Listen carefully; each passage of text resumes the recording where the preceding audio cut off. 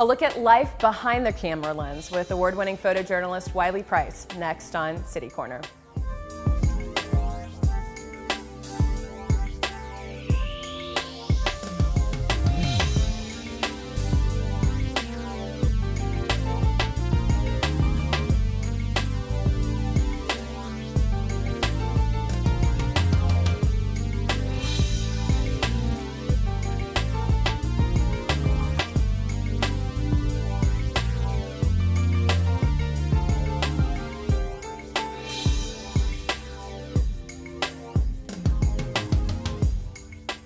Hi, I'm Sarah Thompson and welcome to City Corner. If you've picked up the St. Louis American for the past 30 years, you've obviously seen the work of award-winning photojournalist Wiley Price. He's the photojournalist at the St. Louis American, and we're joined by him today to talk about life behind the camera, what it's like to capture those moments of pain, those moments of celebration, and those moments of everyday life. How does it feel today to be here in front of the camera? Well, it feels great, I guess. It's a nice place to rest. A little time to be in front of the camera is a resting right? period. So it's interesting because we were just talking off camera about the fact that even the other night, I mean, we're kind of in election season, that you're pretty busy these days coming off the COG. I mean, how is that for you, really, to have the ability to capture these moments that are essentially become long-term pieces of history, the representation of history? Well, you know, it's always exciting because you're documenting history, and you're actually standing right there.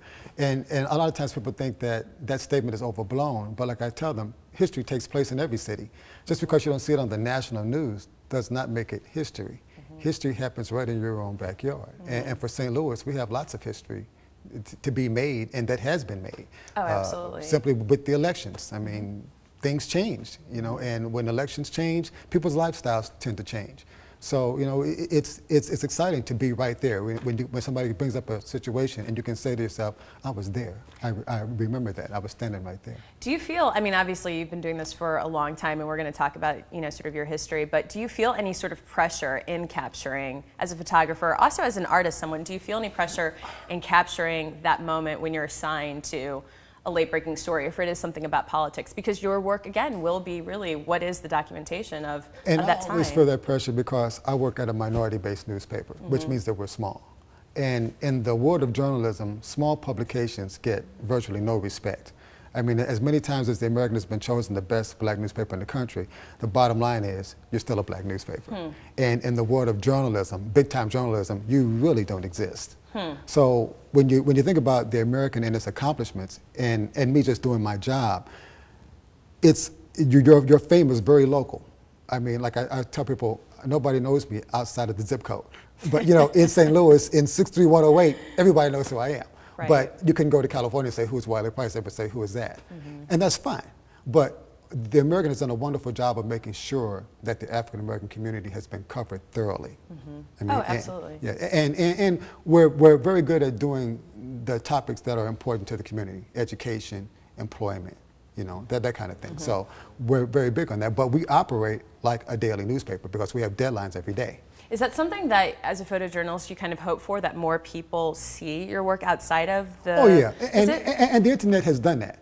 I mean, you know, up until the internet, the American was only known inside the zip code of St. Louis, Missouri. But the internet has garnished us international recognition because people can click in and see what you're doing and be in Japan or be in Europe someplace. And every day, it's even when we did a study on who hits our website, we were getting lots of hits in Europe and Asia, only to find out because of the military. Interesting. People from St. Louis who are stationed overseas are still keeping in touch with St. Louisans by reading the St. Louis American on the internet. Well, let's talk about some of your work. We kind of pulled together a collection of some of your most memorable and interesting stories, and one was just covering what you covered in the past couple of years, President Obama. Yes. Here in St. Louis. What was that like? That was a lot of fun because, you know, the hype started very, very early with him. And the picture that you're looking at now, that was taken in Springfield, in Springfield, Illinois, the day he announced who his running person was going to be. So yeah, so when he announced Biden, it was at that event. And when he came out, all those hands reaching up to this guy,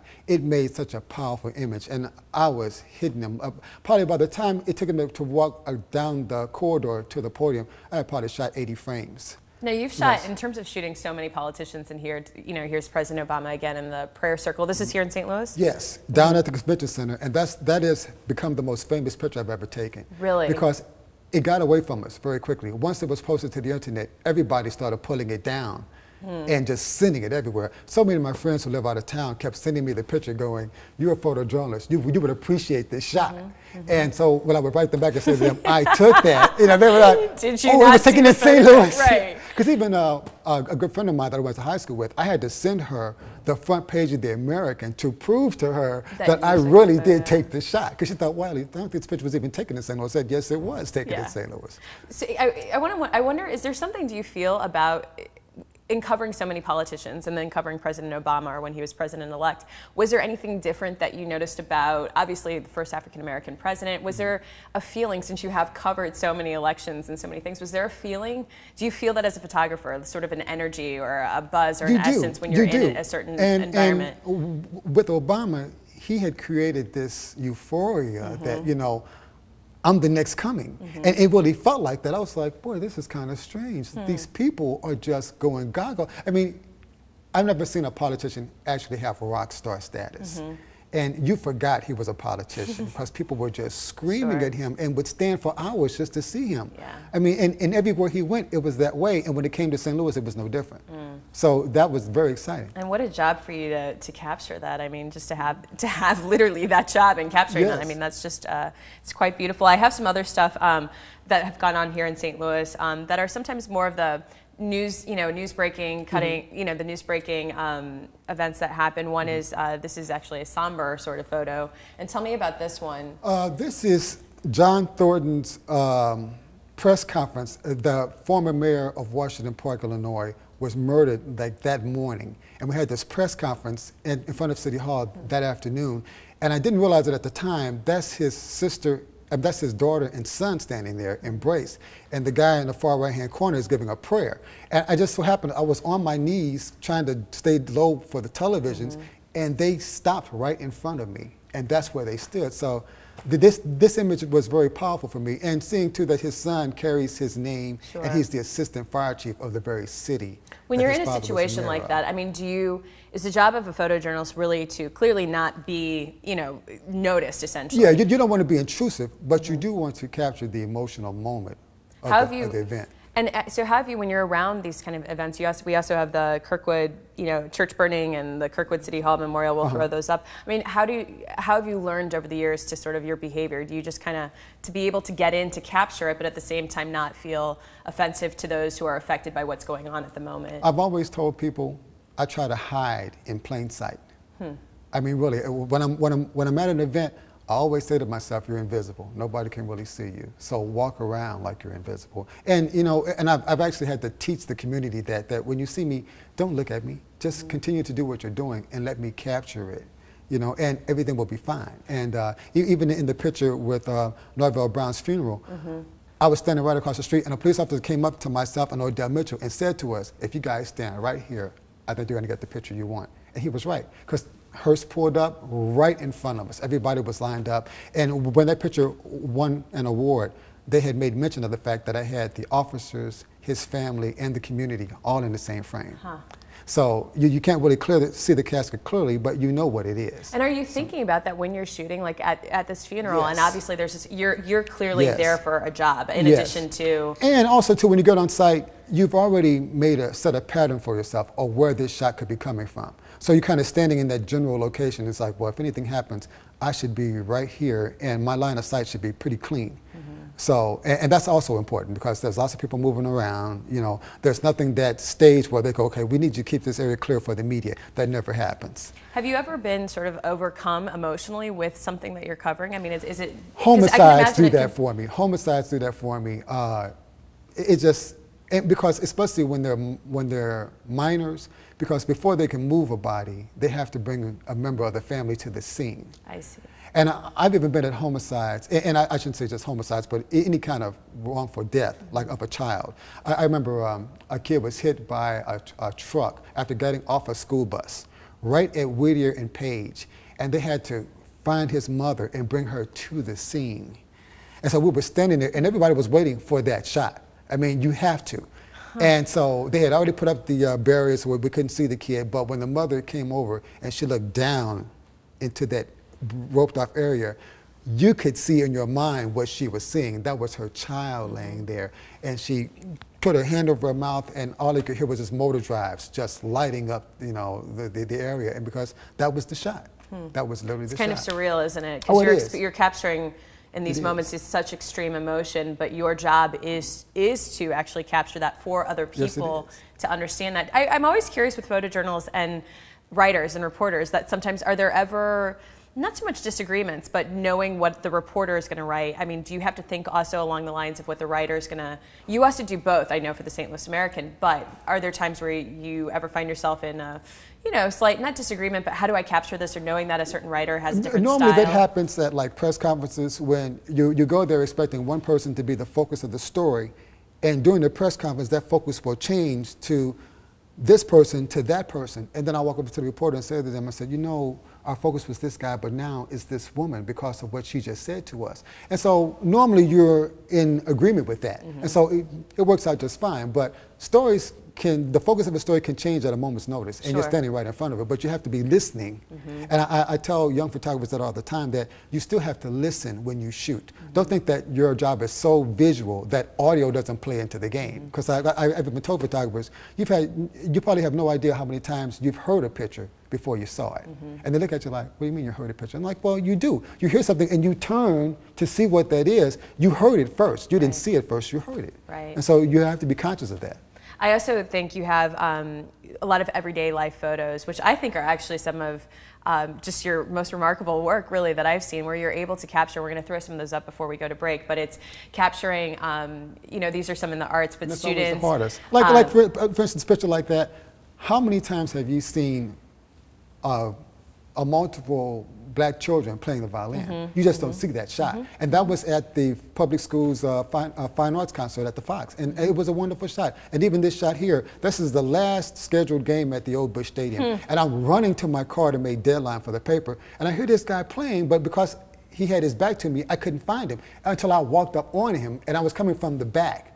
And I just walked right past him, I turned around and went plip, plip, and then he looked up at me. And once he look up at you, the picture's over. Right. The true emotional content of the picture is gone. Is when they're not looking. So it's like the first 3 frames. And the picture of this gentleman giving his daughter a ride in a wagon, I just took that picture 2 weeks ago, going through the loop. And it was a hot day, it was a hot Saturday afternoon. And he looked back at her because she was trying to tell him, look, there's a guy taking our picture across the street. He looked at her like, what are you talking about? Because I was actually hiding behind cars. Because you know, children are magnets for cameras. They can feel you from a mile away. That's like a modern day Norman Rockwell, you know. It really is. And her hat, it looks great on her. Well, we're gonna come back and talk about I want to get into some of your influences and how you actually got into photojournalism. So we have so much to talk about with Wiley Price, again, award-winning photojournalist right here on City Corner. Please stay with us right now.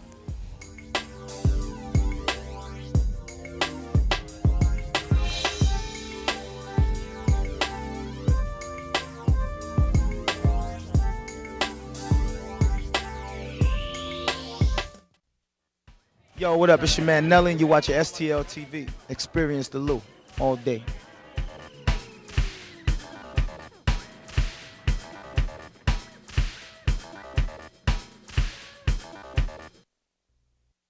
Have a kit so you're ready for any emergency. Develop a plan for what you and your family will do before disaster strikes, and stay informed during severe weather any way you can.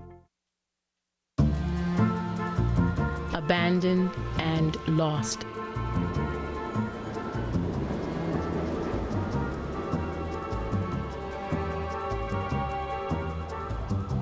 From the dark, cold streets of the city to a cage in the local shelter, to heaven, your lap.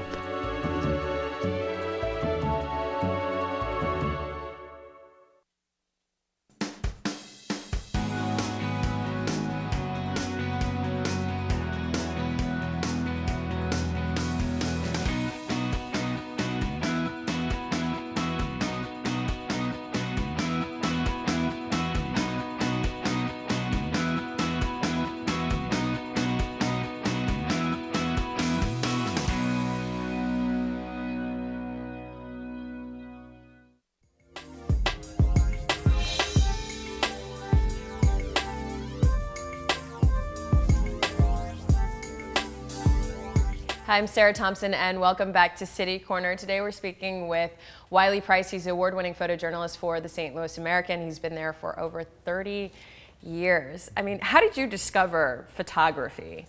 I discovered photography while I was a student at Thompson, majoring in music. I was supposed to be this great jazz trombonist, and I've been playing all my life since 4th grade.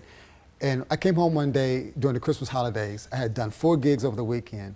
When I totaled up my checks, I only had $250 in my hand, and I thought, this isn't going to work for me, not at all. And I knew I didn't want to teach in a public school, and my band director told me, he said, you're going to have to find something else to do. And I'd always had an interest in photography, but never pursued it. And that's when I decided, I said, let me try this photography thing out and see what that looks like. And it's interesting about that, even as a child, I always said if I was ever a photographer, I wanted to be a photojournalist because I had seen Gordon Parks' work in Life magazine. And it's interesting how he influenced me even long before I even chose that because of the power of his images. And my mother, thank God, used to bring home Time and Life and Look magazine and just throw them on the table. And so I would look through them. And I, even as a kid, I always knew you can tell what a story is about by simply looking at the picture.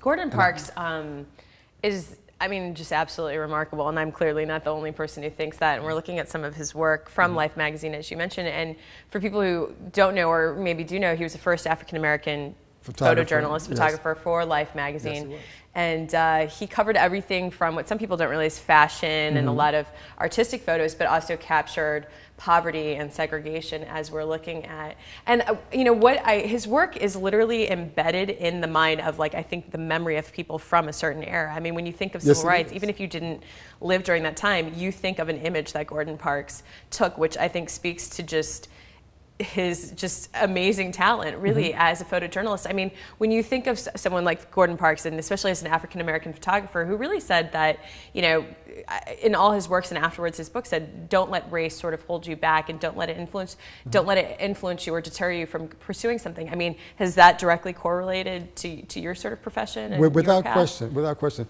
One thing nice about photojournalism, it tends to guide our culture. People are moved emotionally by still images, more so than video. Because with a still image, it's frozen there, and it kind of locks into your mind that, oh my God, is this where we're headed? And yes, we are. I mean, you can look at lifestyles of culture and see that photojournalism has led the way.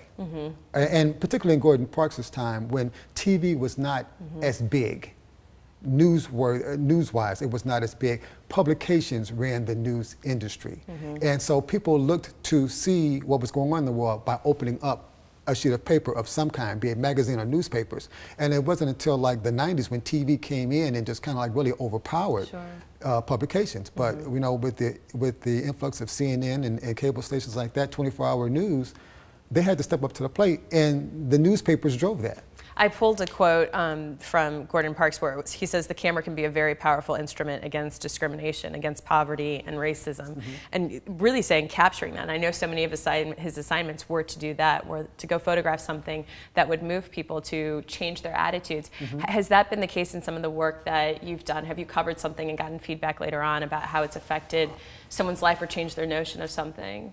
When people talk about the high murder rate among young African-American men, every time I've shot a homicide, when we write about a homicide in the city of St. Louis, it gets no response. When I show a picture in the paper, the phones are lit up. I mean, even the receptionists say to me, oh, you got that picture of that kid in the paper today that was murdered. The phones are ringing off the hook because people are upset with me because I would show that. And they consider it to be a negative to the community, but I always say to them, now is the time to do something. If this is upsetting you like that, then let's talk about it. Let's sit down and discuss what we can do to change this trend among African-American men killing themselves. But it's always the photo that sparks that interest. It's never the story. People read the story and go, oh, that's a shame. They see the picture and they're suddenly outraged. And so, like I said, it guides the culture into moving it into a positive direction, always. Yeah, and it's really interesting, too, how how photography and images can relate to memory and empathy, and like you said, people can see themselves in that image. If it's a mother standing over her child who's been killed, or if it is just people can see those images and they sort of impose themselves there and think about that. And I think it has a more visceral reaction. Going back to Gordon Parks, I did pull one other sort of quote, and I wanted to use this to transition into some of the more lighter work that you used. Okay.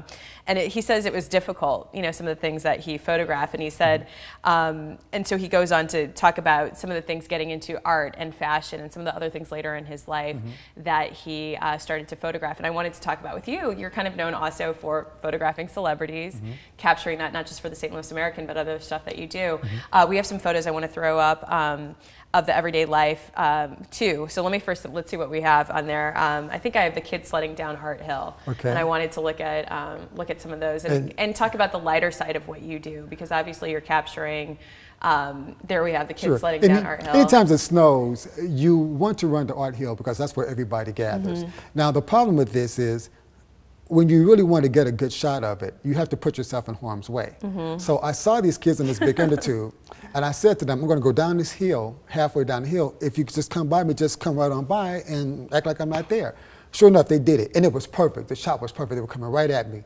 Right as I shot this frame, they clipped me, and I went up. I did a flip. I remember looking down and seeing the sky, and I thought, oh my God! And I hit my back. And I felt my camera just roll off, and my lens broke off the camera and rolled down the hill right behind them. Really? And oddly enough, in that frame, Wiley. the COO of my newspaper is standing at the top of the hill and witnessed me getting plowed by these kids on the inner tube. And I was fine, but I just had to run down the hill and get my lens and pick it up and come on back up, Yeah. But, sometimes a good picture costs. Sure, especially on that, on that end. We have the Boy Scout here. I've always wanted to do this because you always see white scouts doing this, and nobody had ever captured a black scout doing this. So I went out there. This is Memorial Day weekend when the scouts put the flags down. I picked out a kid, and there are not a lot of black scouts. So you don't have a lot to choose from. But I wanted to choose a kid in the scout shirt. I followed him around for about 45 minutes. Even his mother was like, don't you have enough pictures? I said, no, but I'm looking for the picture. And when I shot this picture, he was tired now. So he had these bundle of flags, and he's walking over, and he has a look on his face like, okay, I've had enough of this now. At first it was exciting, and then after about 45 minutes, he's like, okay, I think I've had enough. So we're walking back. I could see he was fatigued, and that was the shot I had. And that shot meant something. You can see on his face that, this is a chore. Yeah. This is really work. Right. There's lots of flags to put down, and we have a lot to do. And again, it's like, and this is, we'll go into this. This is Harold Russell, the late Now, the funny thing magician. about this shot, I had him throw those cards at me like 30 times. And oddly enough, I was trying to get the face of the cards. There's only 2 of those frames like this. And it was so worth it because, it doesn't cover his face.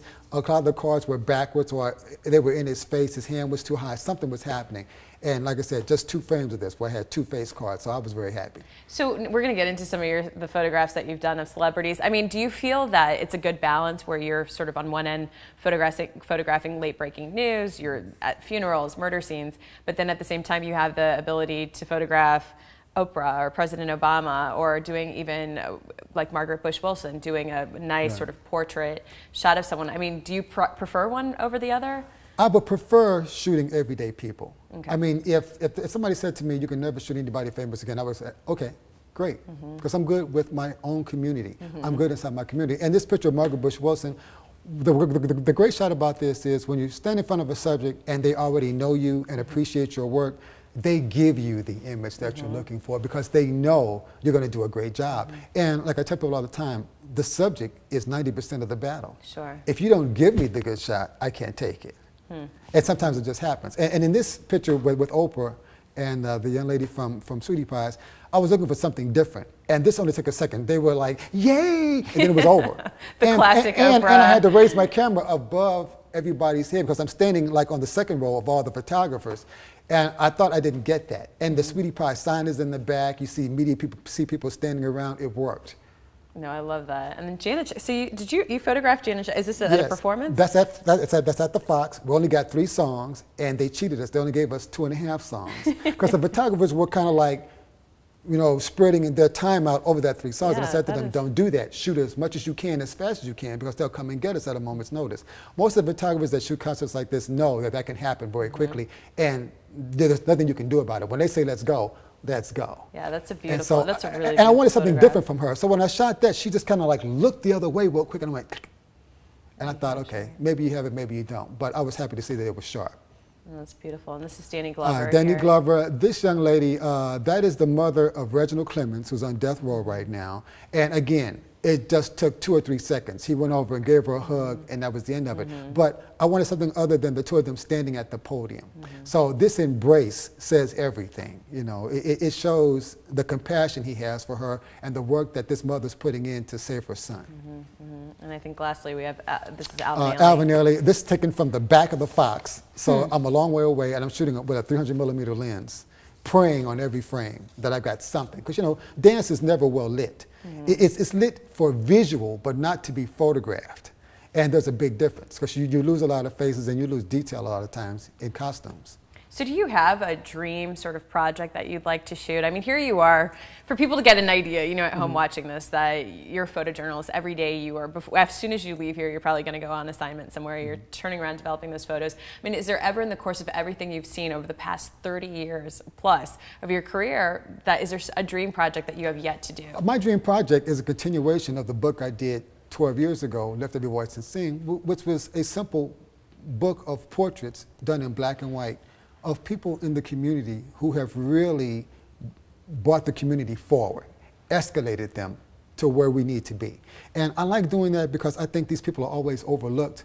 The Wayman Smiths, Dr. Givens, Dr. Suggs, Margaret Bush Wilson, all these people work very hard for the community, but they get very little recognition for it. And I think portraits are the best way to do that because they last forever. And when I did the first book, we did 100 portraits, and I was very proud of that book because I felt like I did a great job. And I actually idolize these people into history. For the next 200 or 300 years, you will always know what this person looks like, and you have some idea of what their background was concerning the African American community. And for any young person thinking about, or just anyone in general thinking about getting into photojournalism or photography, I mean, what is your advice to them? My advice to them is to find a small publication and work for free, as long as you can. Working for free, you garner so much information about your profession and how to do it. Sometimes getting paid is secondary.